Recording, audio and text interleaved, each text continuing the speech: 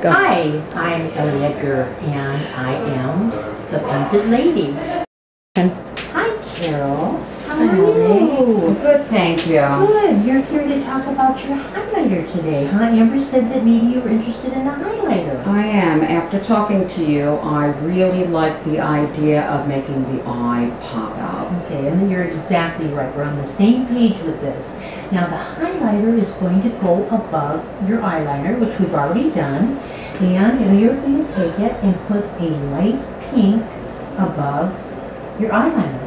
And the other thing I'd like to do, with your permission of course, is take the highlighter and go underneath just about 2 little pokes out to lift your eye and open it. As we get older, gravity is not our friend, and so our eyes droop a little bit. So by taking the highlighter right under there and lifting, it does exactly that. It Sounds like a great eye. idea. Yeah. And it'll enhance the eyeliner that's already there. Right. So it's like putting light behind dark and popping out the color. Fabulous.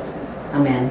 You're in? I'm in. Right. So do you like your other highlighter and your other eyeliner? I love my eyeliner. Eyebrows? I love my eyeliner. I love my eyebrows. I love that what you did, you lifting the little corner at the end. Uh-huh. As we age, the eye droops, and I thank you for recommending that. So that'll even boost it even more. It'll boost it even more. Does anybody ever ask if your eyebrows are tattooed? Yes, all the time people ask me, they say you have beautiful eyebrows, and I say, no thanks to me, thanks to Ellie. But they don't say they're tattooed, right? No, they don't. You tell them. They don't. Correct? I tell them. Good, right. good. They say That's the most beautiful important eyebrows. thing. Because I think they look real natural, they look like they're airbrushed, and they look like they're just part of you. Thank you, Ellie. You're welcome. The client comes in, I set up my procedure depending on what they're going to have done, and we keep a packet. Like our first client that's coming in, here's her packet of her procedures, so I know exactly each time she comes in, each procedure that she does, and each color or pigment that we infuse into her skin. The nummy is in the cup, which makes this almost a painless procedure, and her A&D. I use a handheld applicator, sterilized in its packet, so they're extremely sanitary, and my gloves for my own self-protection. Okay, Miss Carol, just the same like we did your eyeliner here, we're going to put a drop of the Cellulose in your eyes, and you know what that does, it protects your eyes. And then I'm going to put the nummy on the top, and then we're just going to let it stay for a minute. How does that feel? Feels relaxing. Relaxing. You going to go to sleep? It's funny because some ladies, and I know you know this, Carol, come on their lunch hour, have their tattooing done, their permanent makeup, of course, as they refer to it. Not too many ladies like to call it tattooing, is the fact that they come on their lunch hour and then they go back to work. So because we do it in a slow pace, layering color over color, they are able to do this and not curtail any of their work. So I'm going to do one little pass with our applicator, of course. I chose a light pink for you, and I put a tiny bit of light beige in there to pop it a little bit more. Okay? So the stretch is very gentle. How does that feel? No problem. It's almost like a skin color, but it adds a little pink to it. I'm very careful when I do the eyeliner because there's so much migration, and migration just means that people hit the skin really too hard, and the pigment, there's nothing to hold because the eyelids are the thinnest skin of our whole body, and it just kind of, in the tattoo world, blows out the color. No smudging when you swim, no smudging when you get sweaty. That's an advantage. Or have an overnight flight. And then you don't get off. You're flying from Europe? No problem. You don't look like a little raccoon. I think of all the procedures that I do, which includes some medical procedures for cancer survivors, the eyeliner, any ladies and gentlemen and I've done many gentlemen too, that have very, very light eyelashes, or gentlemen that have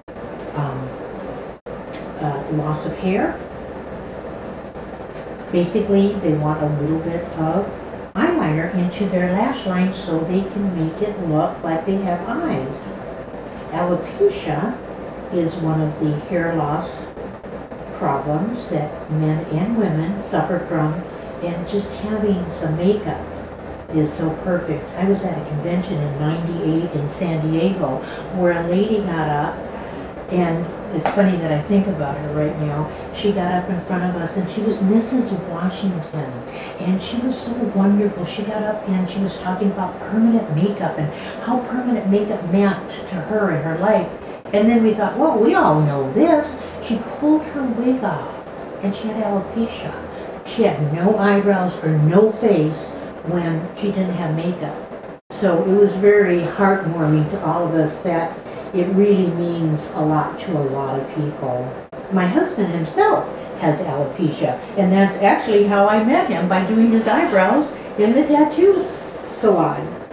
He has a little on his eyelids, doesn't he? Because Yes. you don't notice that he doesn't have eyelashes. Right, you're not supposed to say that because Carl's here right now.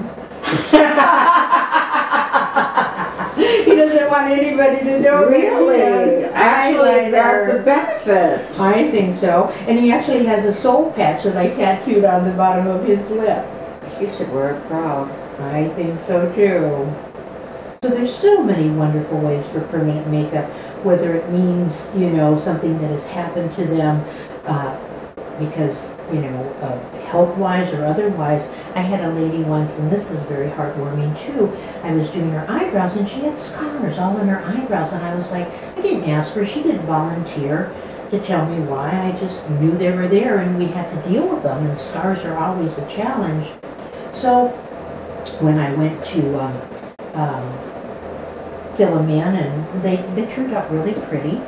And the next day she called me and told me this is the first time her mother, who abused her, she didn't look in the mirror and see her mother coming at her with the scissors. So her mother had abused her for many, many years. And so that was like, you get really choked up when you hear stories like that. So there's all kinds of ladies that come to us for all kinds of reasons. I had a little gospel singer this morning come, and I think that's why it makes my job so wonderful, and I'm so happy with what I do. There you go, Miss Carol. Can you open? Beautiful. Very beautiful. Does make the eye pop open.